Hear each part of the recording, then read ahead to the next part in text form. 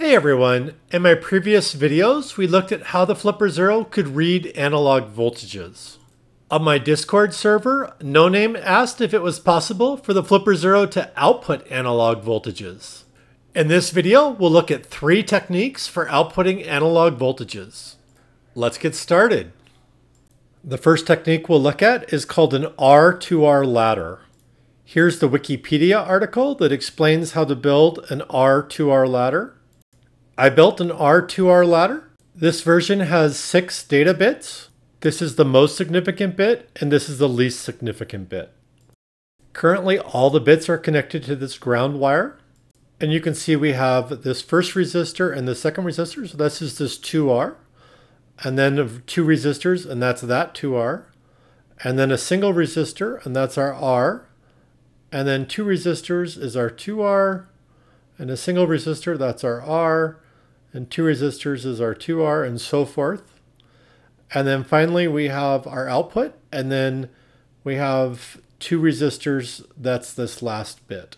All of the resistors need to be the same value, but the value you choose for R isn't that important. You could choose 1K or 10K or something like that. So typically each one of these bits would go into a GPIO pin on the Flipper Zero. For this video, we're just going to use the 3.3 and ground. So we have ground along this wire, and then we have 3.3 along this wire. And right now, all of my bits are set to ground. Our output is connected to the voltmeter, and so we can see we're currently at 0 volts when all of our data is at 0. If instead we did 1000000, it should output 50% of our 3.3 volts. And our meter's at 1.655, which is almost half of 3.3 volts. Next, let's do 10101, which is 42 in decimal. And 42 divided by 63 is 2/3. And so 2/3 of 3.3 should be 2.2 volts. And the actual voltage we're reading is 2.174. So you could use GPIO to control these blue wires instead of us manually choosing the plus or the ground. And you can see my other videos if you want to know how to use C or JavaScript to control those GPIO wires. Next, let's see what happens when we connect a load to our output. This is a 330 ohm resistor, so I'll connect one side of our load to ground, and then I'll connect the other side to our output. And you can see the voltage drop significantly. So to fix this, we'll use an op amp. And the 4th pin of our op amp is going into our 5 volts on the Flipper Zero. For 3.3 volt output, you want to power the op amp with a 5 volt power. The ground pin is the one straight across from it, and we'll connect that to ground. And then next we have our output pin, and I'm going to go ahead and connect that to pin 1 on our op amp. And then we'll take our output that we had before and connect that into pin 3 on the op amp. Finally, we're going to connect pins 1 and 2, and this will set our op amp to be a unity gain amplifier. And the op amp I'm using is an LM324. We'll go into GPIO and turn on that 5 volts. And so now our op amp has power, and it has our signal and our output. And you can see we're getting 2.178. And this is when our data is set to 42.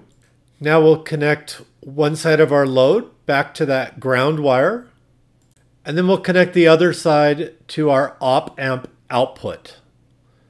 And you can see our voltage is 2.173 still. And so using the op amp, our load had a minimal impact on the output voltage. Here's the data sheet for that op amp. You can see pin 4 was our 5 volts. Pin 11 was our ground. Pin 3 was our input. We connected pins 1 and 2 together to make that unity gain amplifier. And pin 1 was our output. And this chip has 4 op amps, which are mirror images of each other. On my Discord server, I often have giveaways, and one of the giveaways I have is this prototyping boards from Make It Hackin'. Make It Hackin' donated these boards for me to give away. And while I've given them away, I've never actually built anything. So I thought this would be the perfect time to take one of these make it hacken breadboards and actually build a circuit. Before we jump into a circuit, let's take a look at the 3 different boards. The first board we have works just like a breadboard. We have columns of 5 pins that are connected together. And at the top and bottom, we have our power rails. At the bottom of our board, all of our GPIO pins are also exposed. If you want 5 volts, connect some solder between the first and second pad. And if you want 3.3 volts, connect between the second and third pad.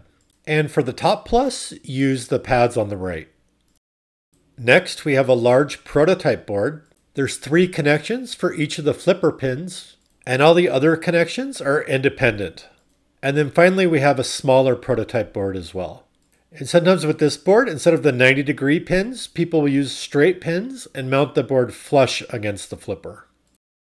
So here you can see the front and the back of the prototype board, and I've built that R2R ladder circuit. We have our ground, and that connects to our resistor, and then our second resistor. And you can see that junction where we just soldered a blob. And then that resistor connects into our 2R and our R. Going down from that point, you can see there's 2R, and that connects into PA7, which is our least significant bit.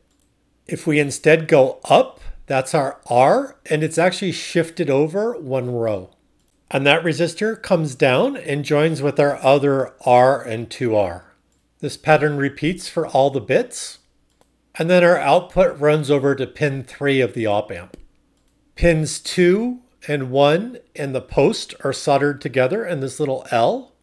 We ran our 5-volt wire on the back side of the board, looped it through, and then soldered it to pin 4.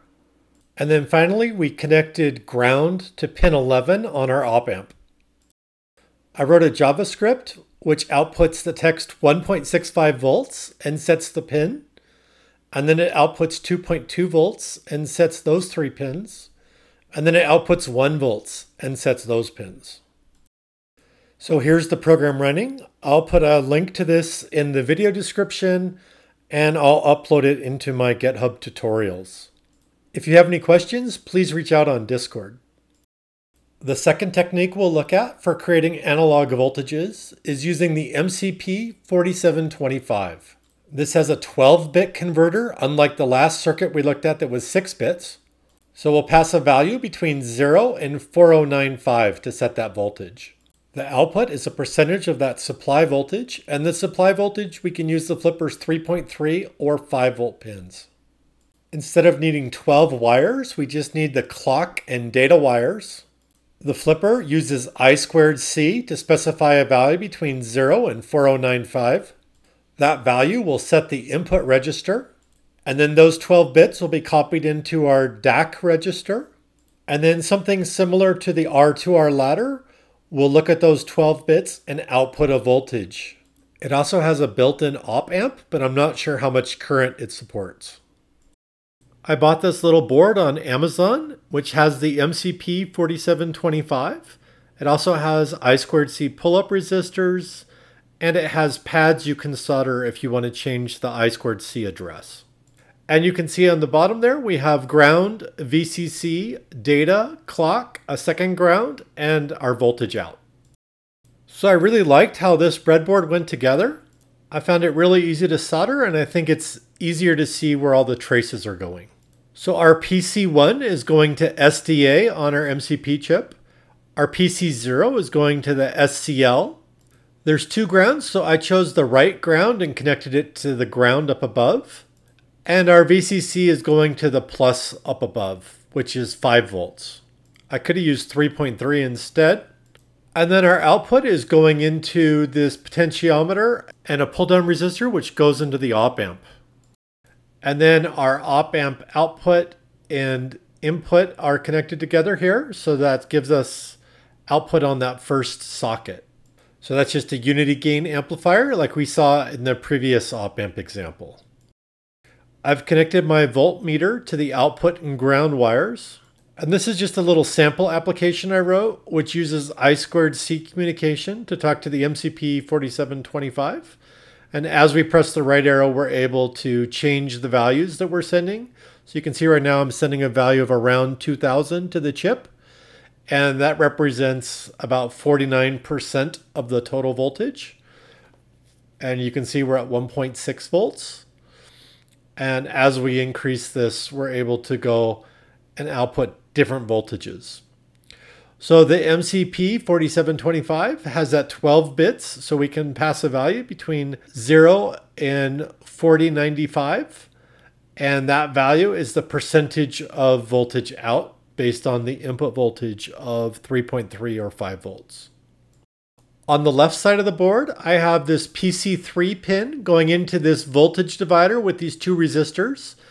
And that makes it so that we can give an input voltage of up to 3.3 volts on this first pin here. And that'll get scaled down to a value between 0 and 2 volts, which is what our ADC uses from my previous ADC videos. So plugging that into that first socket, you can see we're now at about 2 volts when our ADC is at full. And as we lower what our output is, we're able to see those voltages. So this is the flipper both setting an output using the DAC chip and reading that voltage using the ADC input and a voltage divider. The last technique I wanted to talk about was pulse width modulation. So pin A7 here is going into our input one on our op amp. And then we have that unity gain. And the output is going to a 10K resistor and then into a 10 microfarad capacitor that connects to ground. So this will create an RC circuit, and between that capacitor and that resistor is our output. We're going to run that over into the other input on the other side of that op amp 2, run that in unity configuration, and we'll run that up to the second pin. And to help us see what's happening, that third pin, I've gone ahead and connected that to pin 3, so that's going to be our A7 output. I've connected our meter to socket 2 and ground. Our pulse width modulation frequency is at 1000. You could change this to be faster or slower if you want to see the impact. And then there's our duty cycle. So this is the percent of the time the pulse is on. And you can see as I'm changing that percentage that our voltage is changing. So as we increase that duty cycle, our voltage continues to increase. So here I've connected pin 3 to our oscilloscope, and so you can see the voltage, you can see the pulses that are happening from our A7 chip, and then here on the bottom you can see the total voltage. So that bottom line you can see rises in voltage, and then here you can see we're at about 50% of that duty cycle, and there's our voltage. And as we increase our duty cycle, the voltage line goes up, and as we decrease the duty cycle, the voltage level goes down. So hopefully now you can see the impact of that RC circuit and how it's able to convert those pulses into just a more flat average voltage. Some meters will read these pulses and average the voltage over time. And so that's important to understand that you may be getting a pulse and not just a constant voltage. Thanks for watching. Hopefully now you know a few techniques for outputting analog voltages using the Flipper Zero. Please like and subscribe. Don't forget to join my Discord server for giveaways. And if you have any questions, please leave them below or on my Discord server.